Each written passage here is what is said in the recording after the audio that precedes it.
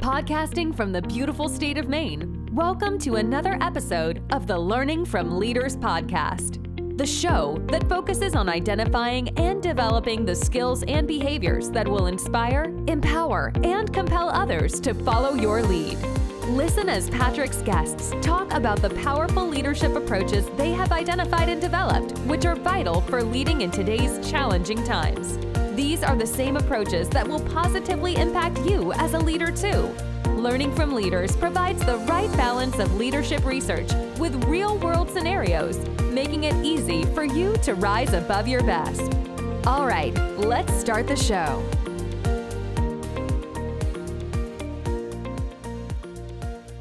Hi, everybody. I'm Patrick Verino, and you're listening to another episode of Learning from Leaders.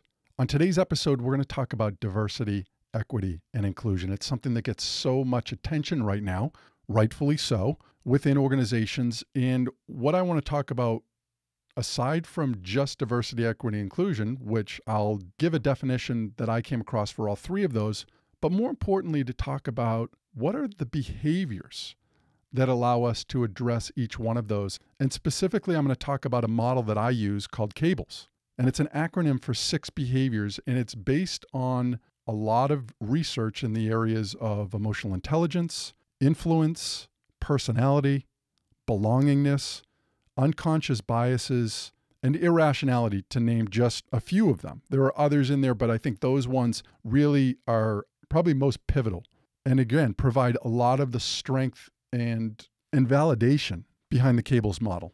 But before I get into how the C.A.B.L.E.S model addresses diversity, equity, and inclusion, I think it'd be nice to level set and try and get an idea of what do we mean by those things, right? Because we hear them thrown around a lot, but do people really know what's the difference? What are they? So I simply pulled from one website. It's actually dei.extension.org. And one of the sponsors on it is the Cooperative Extension. Regarding diversity, they define diversity as the presence of differences that may include race, gender, religion, sexual orientation, ethnicity, nationality, socioeconomic status, language, disability, age, religious commitment, or political perspective. That is a mouthful. They go on to say populations that have been and remain underrepresented among practitioners in the field and marginalized in the broader society.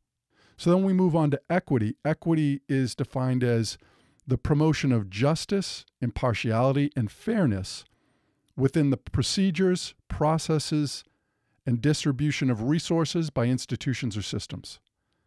Tackling equity issues requires an understanding of the root causes of outcome disparities within our society. Okay, so that's equity. Lastly, the definition of inclusion states, inclusion is an outcome to ensure those that are diverse actually feel and/or are welcomed. Inclusion outcomes are met when you, your institution, and your program are truly inviting to all. To the degree to which diverse individuals are able to participate fully in the decision-making processes and development opportunities within an organization or a group. So you can see there is so much there when we talk about diversity, equity, and inclusion. But I'm going to talk about it in a way that when we behave in certain ways, we address all of those. I don't need to remember all of those things within that definition. If I just behave in certain ways, they take care of themselves when I do that consistently. And I don't mean to make light of diversity, equity, and inclusion. Again, I believe strongly in that. I'm simply saying that there may be many individuals out there that are like, well, this is great, but what do we do? I think that's why we're seeing companies set up committees for this and champions for this, and other companies that say we don't even have policies and procedures for this. And some companies are so small that they don't have the resources to be able to define policies and procedures on this, but they do know how to behave. We all have that ability to us, and that's really what C.A.B.L.E.S provides. So when we talk about diversity, right, the presence of differences, populations, we talk about or reference them in ways that they're underappreciated or marginalized. Well, we can start off with congruence. In the C.A.B.L.E.S model, congruence is that first cable, that C. And when we think about that, what it does is it's congruence is about walking the talk. It's about integrity. Is what I say and what I do the same thing? This may require companies to dust off their value statements or individuals to take a look at themselves in terms of saying, how do I treat other people? What do I expect from them? And do I give the same type of respect that I am expecting from others? That's around congruence, walking the talk. Next is belongingness. And there's so much research around belongingness as it relates to physical, spiritual, mental, intellectual health. When we are included, when we feel a sense of belongingness, all of those things improve. When it comes right down to it, we're pack animals. We rely on each other. We need each other for survival. Certainly thousands of years ago, if we were voted outside of the tribe, that was a death sentence. Belongingness is as important today. It might look different, and the type of death that we experience when we don't have it may look different, but at its core, it's the same. It's our need to be included. The next is around appreciation, also deals with diversity. And that allows us the opportunity, when we talk about appreciation, to look at things like unconscious biases and recognize that we come from different backgrounds. We have different histories, and those can all be valuable to us. But when we think of them or we act on our biases of those things, then they really stifle diversity or what diversity can offer us as a society. So we move on to equity. Equity is about promoting justice, impartiality, and fairness in procedures, processes, and distribution. Again, dusting off the values, we can look at that. But if we want to understand root causes, that's going to require listening on our part to really understand what is going on. Too much right now, I think, is we're listening to undermine somebody, where we really need to be focused on listening to understand, not to undermine. As well, when we talk about understanding root causes, the disparities that causes other people, we can behave with empathy. That's the E in that model of C.A.B.L.E.S. What is it like to be that other person, to experience those disparities? And how would I feel if that was me? Lastly, it's around specifics, clear expectations. Do we have clear expectations as it relates to promoting justice and impartiality and fairness through our procedures and processes and distribution of resources? Do we have clear expectations? Because if we have clear expectations, then it's easy for us to go back to this and then hold each other accountable to that. It's right here. It's part of our policies and procedures. It's part of our value system where we say these things are important. I've seen some value statements that actually spell out diversity in them, the need to celebrate that, or individuality. All of those things, again, become important here in regards to setting clear expectations. And then when we move down to inclusion again, right, it's an outcome to ensure that all actually feel and or are welcomed, right? So we're back to appreciation for me and belongingness, right? This sense of when we create an environment of belonging. And again, there is so much research, and I talk about all of these in different podcasts that I've already done in regards to how important these are. But lastly, what we can look to is in the last sentence of inclusion, it talks about individuals feeling as though they have fully participated in decision-making processes and development opportunities within an organization or a group. That requires listening, right? Other people to listen to them, to understand what are their issues. That if I'm part of the decision-making process, that means you would have had to have listened to my input to be able to make that happen. So again, we can see here on each one of these areas, diversity, equity, and inclusion, we've taken the C.A.B.L.E.S model and really overlaid it over the top of that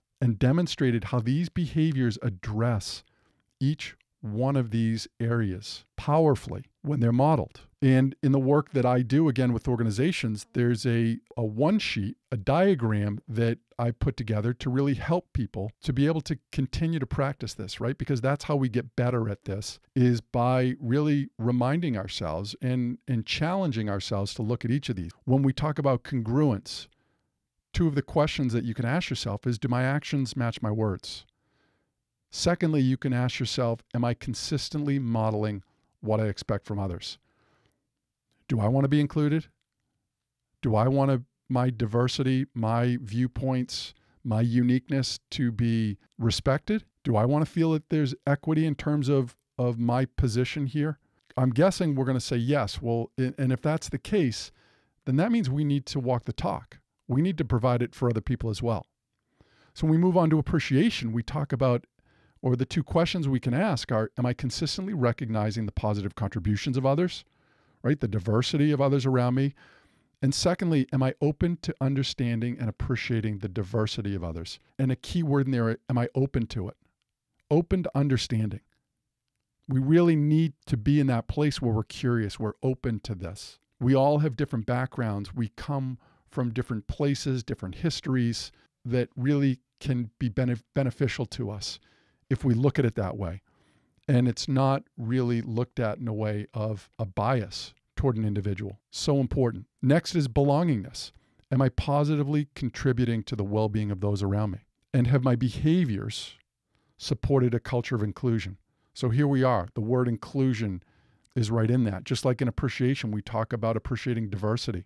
So we've hit on those just in two of the behaviors directly. Next, we move on to listening. Have I been practicing four-way listening? And that's eyes, ears, mind, and heart, or with compassion. And again, we go deeper into that in the work that we do in terms of helping people understand that that really is a muscle. To me, it's more like a superpower. When you really understand how to listen on all four levels, with all four of those senses, we elevate our ability to create connections with people. But next, we ask, am I listening to understand and not to undermine? And right now, if there's one thing that I've witnessed is a lot of people that are listening to undermine somebody else, not listening to understand. They're listening only until the person finishes talking because they've already got their response ready.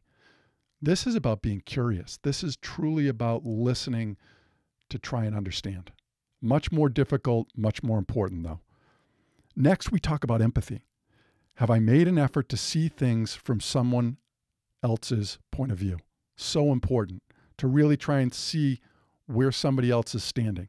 What's it like from where they are? And I think as importantly is my demonstration of empathy sincere? Because that will be sniffed out when people can sense when you're not being sincere, where your level of empathy is more grandstanding or, you're patronizing somebody else. And I would say there are probably some organizations, individuals that are talking about diversity, equity, and inclusion, and it's not sincere. They're doing it to look good to other people, to check a box, but not really focusing on how do we really do this? Why is this important? Lastly, we'll talk about it from the standpoint of specifics. Have I set clear expectations that are understood and agreed upon by all involved?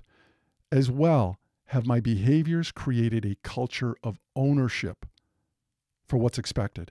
And that part of ownership is so important. I've worked with organizations that had individuals on a team that were contagions. They brought the entire team down by their disruptive behaviors, by how they treated other people, holding people outside of the group, ostracizing people, not respecting diversity, taking equity away from individuals, denying them that. And what happened is that over a very short period of time, when the group decided to behave in a certain way and to hold themselves to certain standards, they suffocated out those bad actors. And those people decided to leave the organizations that they were in because they realized that there wasn't a place for that type of behavior anymore. That's the power that this can provide. So as we wrap things up here, I'll challenge you. You're the architect, the engineer, and the builder to your environment around diversity, equity, and inclusion. And it really is, it's your behaviors that will determine the strength of this and your support of this. So I challenge you, think about those behaviors. What's one or two that you think would be helpful in terms of your relationships with other people or to support or promote diversity, equity, and inclusion where you are? What can you put into play? And as I close this out, as always, I hope you're able to go out there and rise above your best. Peace. Thanks so much for listening to this episode of the Learning from Leaders podcast. If you've enjoyed the show, please feel free to rate, review, and subscribe on your preferred podcast listening platform. We really appreciate that effort. Until next time, keep rising above your best as a leader.